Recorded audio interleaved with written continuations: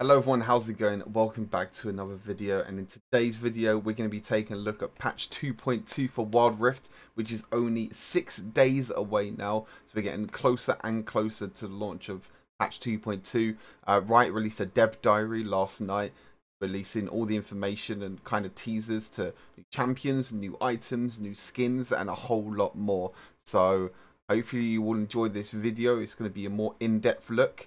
If you want to have a look at the video uncut and not paused at all, if you just want to watch it and chill out, then I'll leave a link down in the description for you guys. But without further ado, let's head straight into it. As I said, we're going to be looking a deeper dive into this and give my opinions and what I think about these changes and how they will affect the game itself. Today, we're going to be covering brand new champions. Obviously, you got Rammus coming out soon, which are already teased. You got new skins, and you have the role queue, which they've just teased there. So this is our biggest patch yet. Biggest patch yet as well, which is really exciting. Obviously, the Americas, they finally released it to America, North America, and South America. 29th of March, I believe it is. And we're thrilled to finally launch Wild Rift in your region. To get you caught up to speed, we're introducing a special limited time event called Wild Welcome. It's a pretty cool event, to be fair. With this event, so the whole reason why they're doing this event for America, for people who don't know, is that people that use the VPN in America, to be able to go onto the servers on Europe, on Asia, was none of their stuff's getting transferred over. So all their wild cores, all their skins, everything like that, they'll be refunded all the wild cores, which is completely fine. That's understandable. But in terms of their progression and their skins and everything, nothing will be transferred over for them. This is like a exclusive America event to kind of catch them up and give them a bit of a, I guess, head start to everyone else when it first came out for them. So it's a nice little way to reward the Americas, to say, you know, thank you for waiting. Here's a nice, cool event, which is pretty cool. It's all welcome, you know. And other content faster to help you get started. Of course. So yeah, they're able to level up faster, get champions faster, so it doesn't feel like they've lost out at all, if that makes sense. Arabic support, pretty cool. Very soon, we'll be adding in-game support for Arabic. It's taken us some time to get it ready because we've adjusted the game's UI layout completely, so it should feel natural to navigate around. It's just to do with UI stuff, Arabic support, all pretty cool. The more people can play. This is a big one. New champions, guys. New champions. Is that Wild Rift has a lot of humanoid champs, not as many monstrous types. So let's take a peek into the cave. Here we go, new champions. Let's see what we got. The first one, big boy. It's Galio. You know it, right? Big, massive ultimate you just saw there. Can slam down on the enemies. Has a little dash as well. A taunt as well with the... Oh my god, this champion is so insane. You have Rammus, the nice little speed ball. Beautiful, beautiful. Look at... Oh, god. Imagine Rammus coming into your lane and doing that. You have the assassins now, so you got Khazix, which is one of the predators in a new event that they teased. Again, another jungler. Really nice assassin that can go invisible. Basically one-shot everyone. Rengar, everyone's nightmare. Comes out from the bushes. Starts slamming, one-shotting people. As you can see, Jinx is absolutely one-shot there. Rip ADCs in this patch for sure. Renekton as well. Big, massive tank crocodile in the top lane. You love to see it. You love to see it. Going back on the champions a bit there. I thought I'd play it out a bit for you guys so you can see the new champions a bit more. There you go. So yeah, Galio is a support slash mid laner. Kind of a tank that has this magic resist shield to kind of start off the game with. I don't know if they're going to do the same thing as what they did in PC League. But again, what you saw there, small glimpses, is ultimate, so he can slam down on a target. You can pick any one of your teammates. It's like a global ultimate. You slam down, you knock up enemies. As you can see, Zinja was knocked up, which is really nice. And then what you can do is you can then dash into the team like that. Get a nice little knock up again, and then you have your second ability, which is your taunt, which can taunt enemies around them. So Galio is this big, massive tank that can basically taunt all of them and be like, look, attack me instead, you know. They can slam down, knock up enemies around. So really nice mid laner. Can do a lot of damage as well. But can also work in the support role, which is really nice. Actually, really nice champion. Obviously, Rammus just comes rolling around everywhere, as you can see from the entrance. He is a jungler. He's mainly used against like 4 AD comps. He has like inbuilt armor. He builds a lot of armor because it gives him extra stats, which is really, really nice to see. You can see his new ultimate ability here as well. He starts rolling in. He can now jump and be a bit more mobile. Yeah, imagine getting ganked by Rammus, a bit of a pain. Again, as I said, Khazix, a new jungler. Nice little ability. You can see there that he uses like an ability there, which kind of makes him a little less visible on your screen. But this is basically his ultimate ability, which makes him go visible. Now, the cool thing about Khazix is that every time you reach your ultimate ability, you're able to evolve one of your other abilities. Very, very similar to, I guess you can say, Kai'Sa in a way, but with Kai'Sa you need AD or attack speed or something like that, but with Khazix you just need to level up. So when you get to level 5, you can choose whether you upgrade your first, second or third ability, and their abilities will basically be empowered. So your leap, your third ability, the one that you just saw in this, it can go further and it can also reset upon takedown. You have the Q, which is, you know, more range, or you have the W, which takes out more spikes, which like fires out more spikes. Actually, a very, very good champion. Rengar, this champion will be the end of solo queue. Honestly, this champion is insane. You can basically go invisible. You just saw there. You can see that Rengar had a little bit of invisibility there. And with the invisibility, he can basically run around a bit like Evelyn in a way, but not as crazy as Evelyn, because Evelyn is basically invisible the whole time. With Rengar, you can go invisible with your ultimate. You could dash in on a target. And as you can see, basically one-shot the AD carries. So if you're against a Rengar and you're an AD carry, then a little bit unfortunate. And then this bad boy Renekton, big massive top lane crocodile. Bit of a tank. As you can see, his ultimate, he gains more HP. Very good 1v1 duelist and a very good team fighter as well, which is pretty awesome. What happens when 2 of League's deadliest champions clash in the most dangerous of games? Now this is the next event that they teased, which is pretty cool. Rengar and Khazix event. Throw you into the ancient rivalry between Khazix and Rengar to determine who is predator and who is prey. We're also introducing a new gameplay system specifically for this event. I wonder if there's anything teased here. Doesn't look like anything's teased. You can see that there's a little bit of an item change here, but nothing else is really teased. But you can see there's like a little cool in-game event, which is like if you kill the other person, then you can get rewards and everything as well for it, which is pretty cool. Kind of similar to PC League. PC League has this sort of thing as well. So if you're playing Senna and you're against Thresh, if the Thresh takes down the Senna, or if Senna takes down the Thresh, it's kind of like an in-game reward system, but you don't actually get any stats or anything like that for it. Nothing crazy like that. It's just a cool little in-game event that happens that kind of like rewarding in a way. As we said earlier this year, we're looking to flesh out Wild Rif's item pool. Patch 2.2 brings a few new items and tweaks, including refreshing the item icons so they more closely match the ones on League PC. This is pretty cool. Let's dive in. We're adding Frozen Heart. This is really, really cool. So they're basically updating all of the item icons for Wild Rift to make it look very, very similar to the PC counterpart. So as you can see, Trinity Force, that's the first item. It's changed the icon. And that's Spirit Visage. Righteous Glory hasn't changed. You've got Frozen Heart, Force of Nature, Guardian Angel. These are the main things. They're basically they're adding new items and they're updating the look of the items. So hopefully it won't look too different, but they're just updating it to just make sure it's kind of similar to the PC League version. But Frozen Heart has been added to the game, which is really, really good. Really good armor tank item that has an aura around you. So if you're close to a champion, it will reduce their attack speed, which is really, really nice. Force of Nature, which is focused on cooldown reduction. Mainly another magic resist item, which we've been asking for a long, long time. And Sunfire Aegis, which is very, very, very similar to Sunfire Cape. They just I think they just adjusted a few more things, which we'll probably look into later on. The item pool for tank players.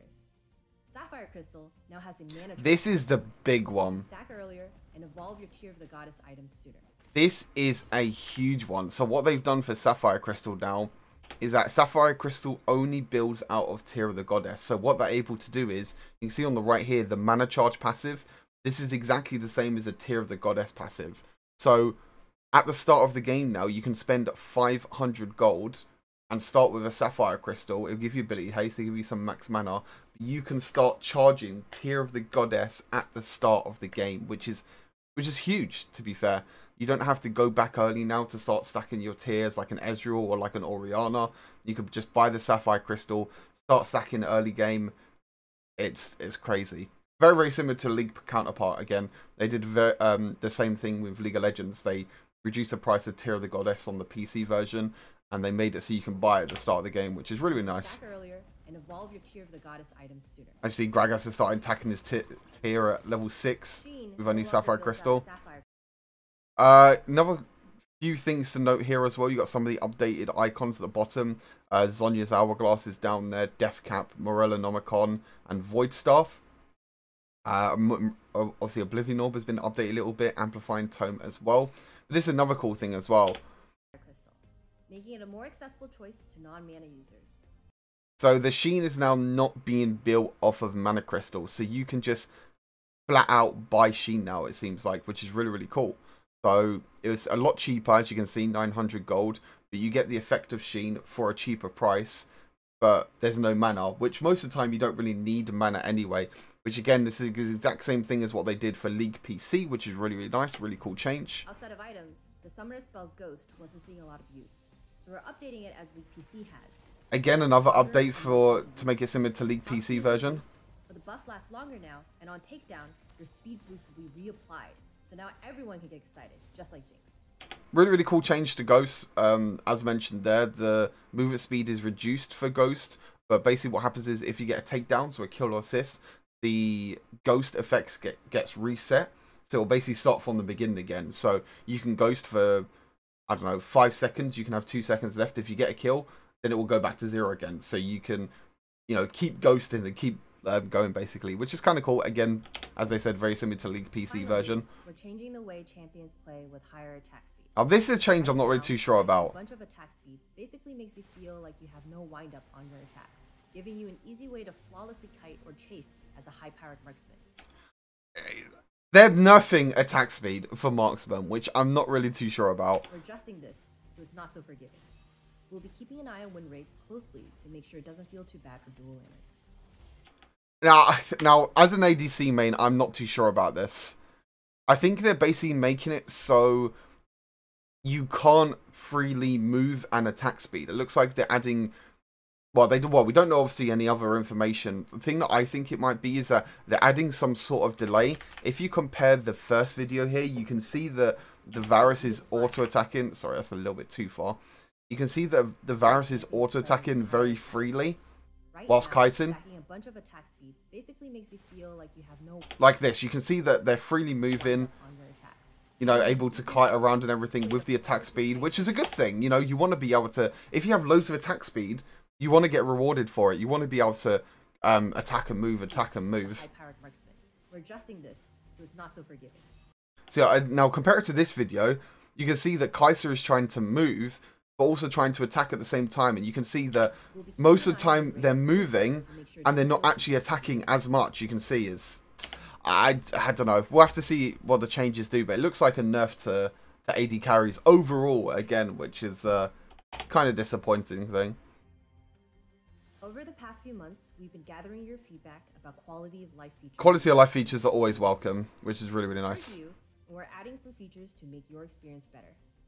We're adding new pings to give you a way to... This is huge, by the way. This whole thing about new pings, one of the biggest things I think we needed in the game. You got attack, you got danger, you got on my way, which is awesome. You now have an enemy missing ping, which is so huge, especially for PC League. Because at the moment, you have to type it every single time.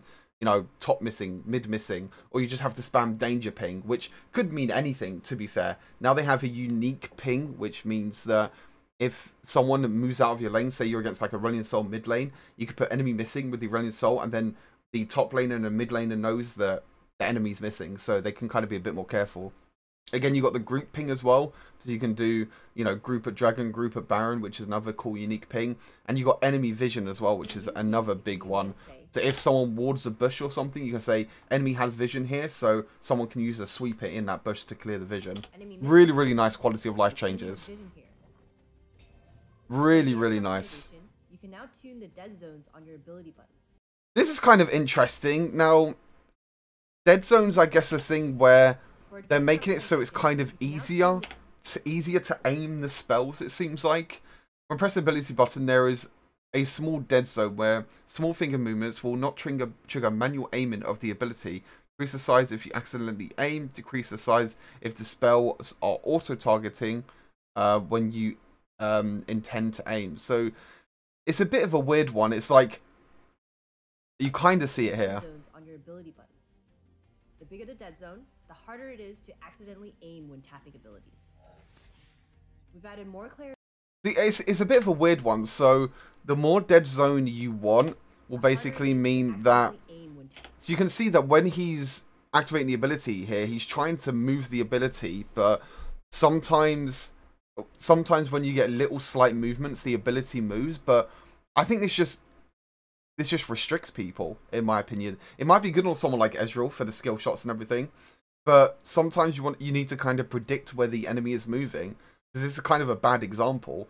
Because if an enemy's moving and you've got this whole dead zone thing, it's just going to be target locked on the champion at all times. But by the time that you've activated the skill or something, the champion might have moved out of that position anyway. So, I mean, it's a nice change, to be fair. It makes it kind of easier for people if they don't want to... If they want to make it like kind of like target lock for spells, I guess you can say. We've added more clarity. It's kind of cool, but I'm not really too sure about that. When neutral objectives spawn on the minimap. And you can now optionally hide player names in-game. It's a kind of cool one. Or choose to display champions. You can hide people's names. You can do champions, so you can kind of hide other people's names and not really know who they are. This is the biggest thing of this patch, by far. So huge. We're going to be running a short test for a feature we're calling position preference. Now, as you can see on this screen, this is position preference. Very, very similar to role queue on PC League of Legends.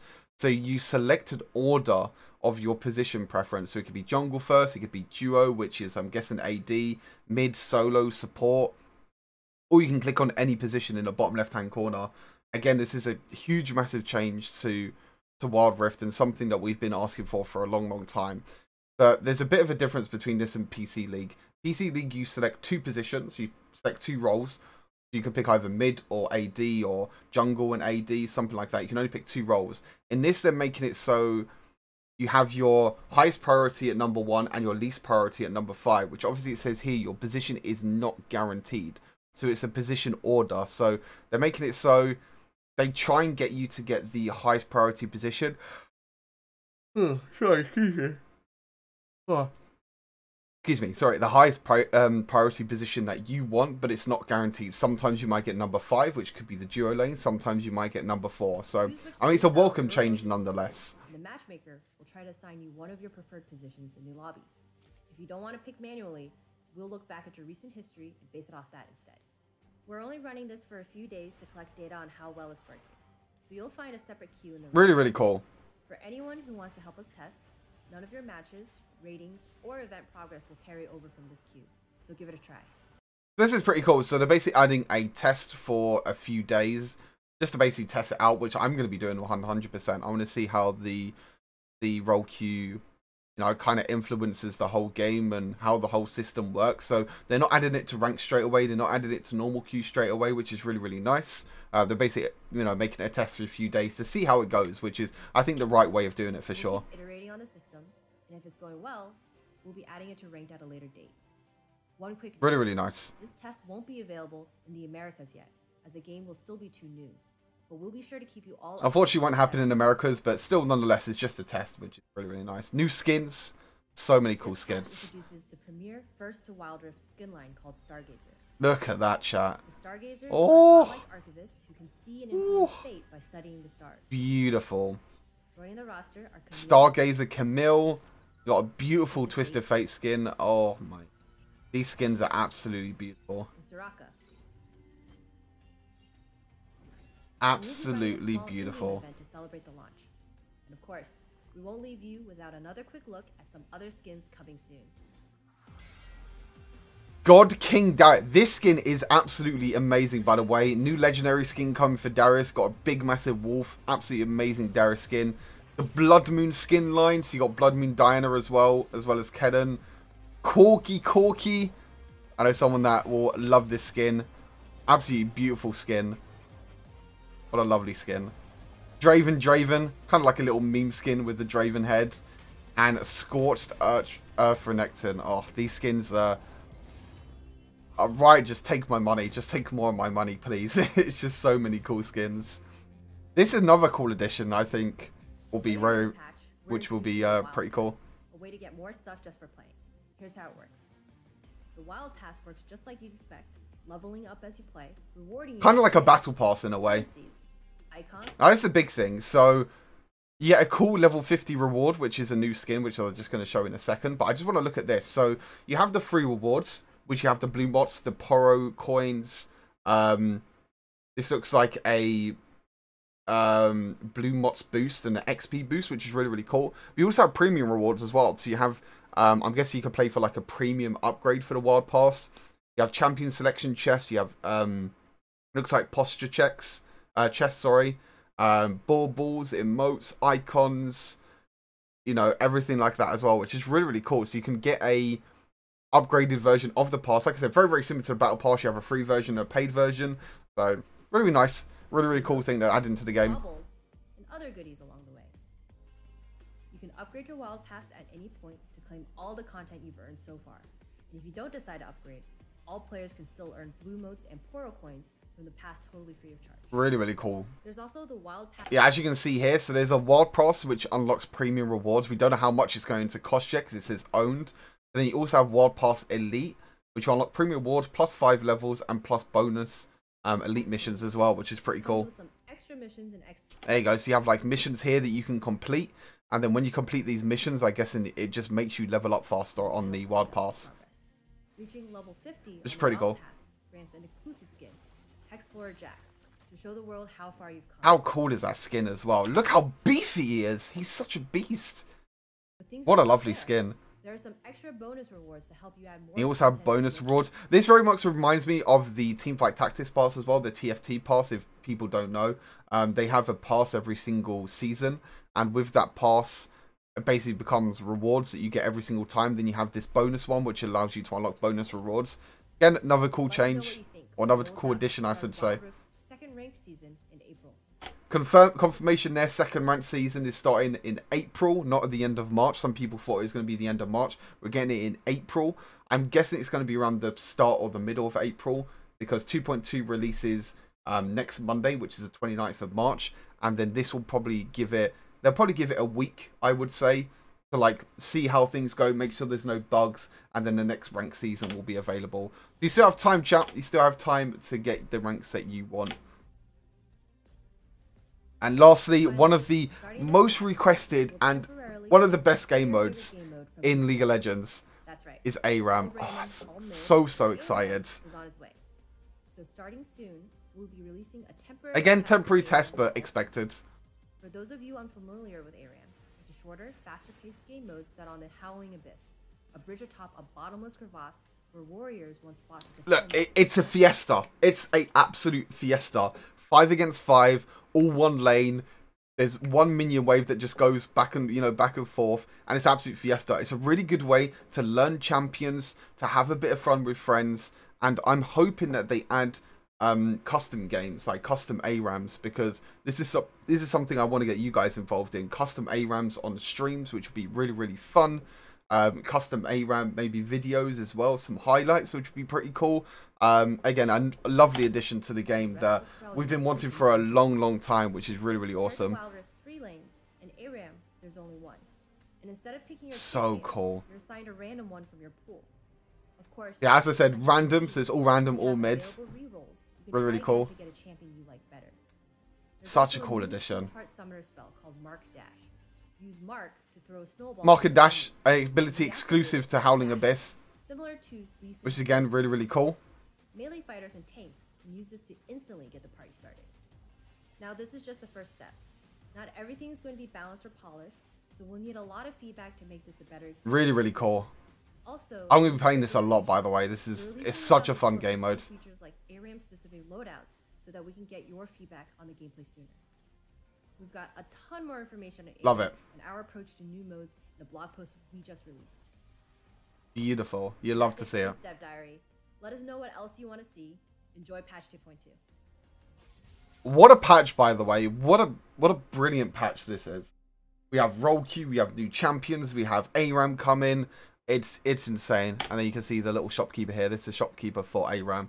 A ton of new changes, chat. The only change that I'm not really too sure about is the AD carry change. It looks like they're nerfing attack speed, which they're bringing out all these assassins and all these top laners, all these tank items, you know, everything. Where's the love for the AD carries? Where's our Essence Reaver? Where's our new AD carry champions, you know? I would have liked a bit more love to the AD carries, but nonetheless, a great patch overall. Really, really excited. Let me know down below what you think of this patch and what are the best changes for you. What change that you're looking forward to the most? For me, it's definitely role queue. I definitely want to give that a try.